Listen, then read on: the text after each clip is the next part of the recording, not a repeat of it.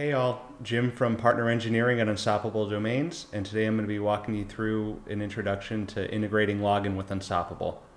I'm going to cover a very basic hello world, should only take a few minutes, and at the end I'll touch on a few common errors we see people running into during the integration.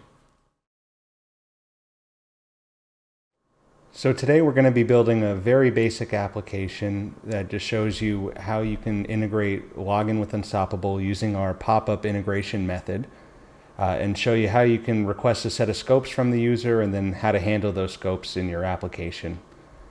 In particular, looking at my domain as an example, the scopes we're going to be requesting from the user is their domain name, their wallet address, specifically their Ethereum address, and then also the email address they have associated with it.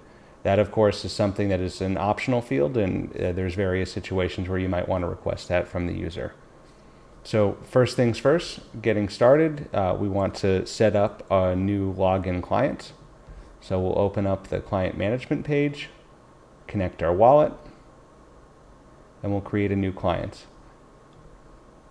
This is a very important part. Configuring these redirect URIs exactly correct is a frequent cause of issues. So we're going to be developing on localhost today. One thing in particular I'd like to call out is these URIs do need to match specifically to what's going to be set in the application. So today I'm going to be working on a port, and what I'm going to do is make sure I add that in to the redirect here, because that'll cause some issues if they don't have an exact match. So I'm going to add port 5001. I'm just going to delete this one for now. Just a couple other things we're going to do. We're going to give this a name, so we'll call it Login with Unstoppable Tutorial. I don't have to change anything else. And then one other thing I'm going to do for now is just remove some of these scopes. Let's just start off with the wallet address. What I'll do is I'll save. And then here I have my configuration data, which is what we're going to be using in a little bit. So, actually building our application. First things first, we're going to initiate the project. Obviously, if you guys have an application already, this part would not be needed, but just to get it started from scratch. I've already created my directory for this project, so I'm going to just initialize our JavaScript project. I'm adding parcel for dev, which is going to help us just be able to make updates live on the fly.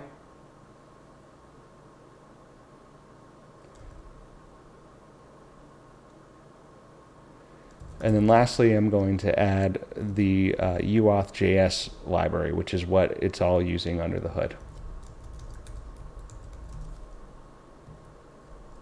Whoops.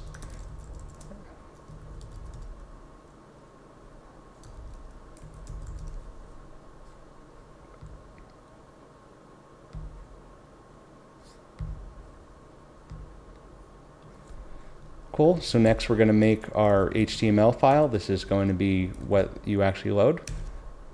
Again, we're going to make as bare bones of one as possible right now. Following along from our tutorial online, I'm just going to copy and paste that code in there.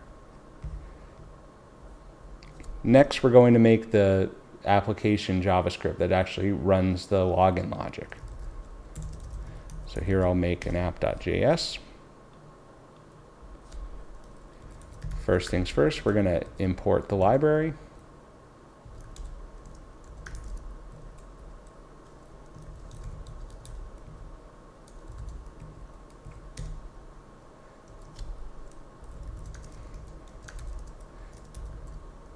And now we're going to create our client. This is where we're going to use that data that we set up earlier. So going back to the client metadata, we can just copy and paste this right over. One thing that's always worth checking is, are these scopes accurate? So for now, we're only going to be using the wallet scope, so I'll just remove that out. And again, making sure that this redirect URI is exactly what I'm going to be running the server on here in a minute. Right, so now that we have our library instantiated, next thing we're going to do is implement our login and logout functions. So first thing we'll do is build the login flow.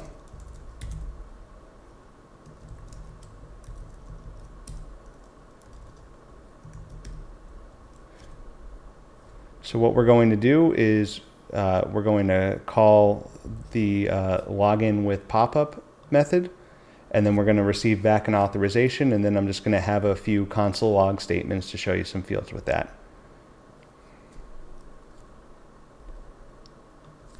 And then of course just doing some error handling.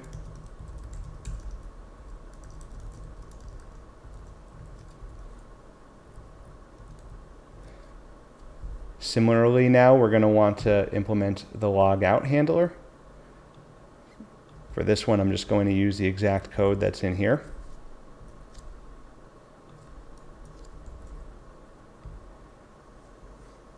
All right, and that's about it. So now we're going to actually go and run this. So we're going to start this up. Again, I'm using port 5001 in my case.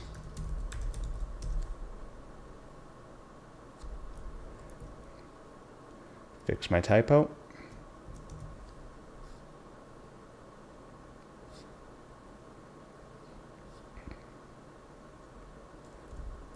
So here I'll open up the console log so we can watch it together in the web browser. So here I'll hit this login button. You see the pop-up coming up. I'm going to sign in with this domain. Now importantly, of course, this domain is in the wallet that I'm going to be signing from. Here you can see the scopes that we have set, again, which is really just my domain records at this stage. And I'm going to sign. And here you see a success. Now that authorization token that you saw, here are all the values that we've received back from it, and then specifically the domain name and the ETH wallet address as we discussed. Now let's give you an example of how we might add a scope to this. So let's say we wanted to add email address to our scope. So first thing, we'll go back to our client configuration. What we'll do is we'll go back down here. We'll add in email as a scope. We'll save the changes. Then we go back into our instantiation over here. We'll add an email as a scope, save it, and now we should be good to go. So now when we log in, here, now you see email addresses popped up as a list of the scopes. So this is what it's requesting from me now. Again, we'll sign the transaction. And if we look down into the ID token, we will be able to see the email address right here under the as the sub. And again, if we just wanted to handle that in the code, it'd be the same just as these other guys. So I'll just create a quick variable, email address, again, authorization, ID token.email. And again, just to log it to the console. Save that. Now we'll log in again. And as you'll see, there's my email, there's my wallet address, there's my domain name. Right, so a few common errors we see. Most of the issues we see coming up during integration really do revolve around this redirect URI. Again, it's important that these values match specifically. There are two types of issues that I've seen pop up personally when configuring this. So kind of going back to how we started, let me just show you what happens if we don't have the port number in here as an example. So I'll change this back just to localhost. I'll add that in. Again, delete this one. I'll save my changes. So again, let's say it's localhost in here. It's localhost in my code. And now let's see what happens when I try to log in.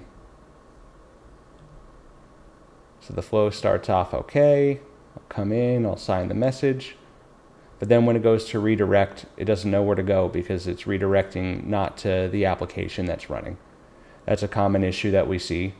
Again, a way to fix this is just to double check that all the URLs are matching specifically.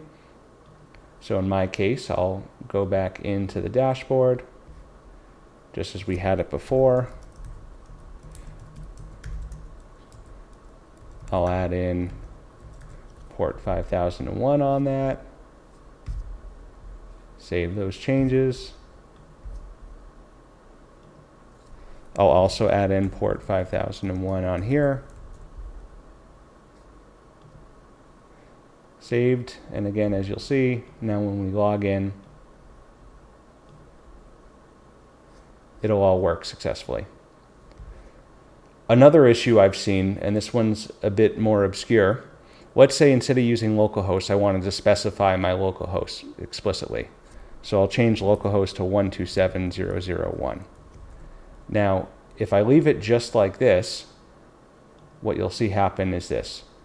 I'll get an invalid request. Again, this is because these URIs are not matching exactly. So, okay, easy enough. Let me go and change that in here.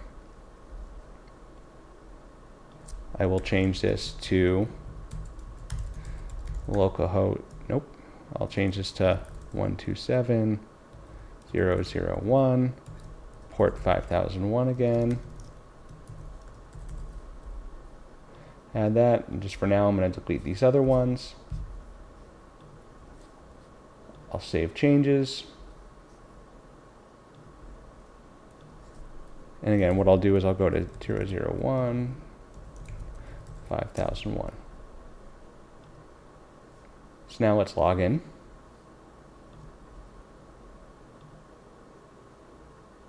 And here you see it worked, again, because everything matches.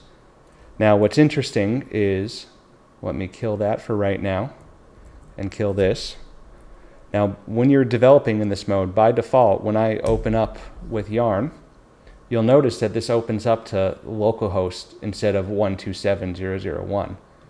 And now watch what happens when we log in. Again, with no configurations changed of any type, you sign in, and now you get this matrix type of situation happening. So when that happens, again, the solution is that there's some sort of host name or some sort of routing going on that's not quite specific.